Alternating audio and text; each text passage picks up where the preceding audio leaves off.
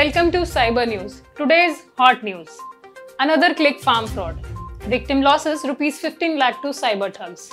In yet another instance of click farm fraud, a man was duped over Rs 15 lakh. This is the 55th such case in the city this year. As per the report, Aditya Kumar of Aashiana received a call from an unidentified person who offered him a part-time online job. Kumar agreed and was given a link to talk to a woman who identified herself as Sarika Ananya, a representative of a global hotel chain. Kumar was initially given small tasks and was paid thrice. Kumar was then asked to deposit a registration amount of Rs 15,940. He was also asked to invest money for a high return. Kumar deposited the money as instructed.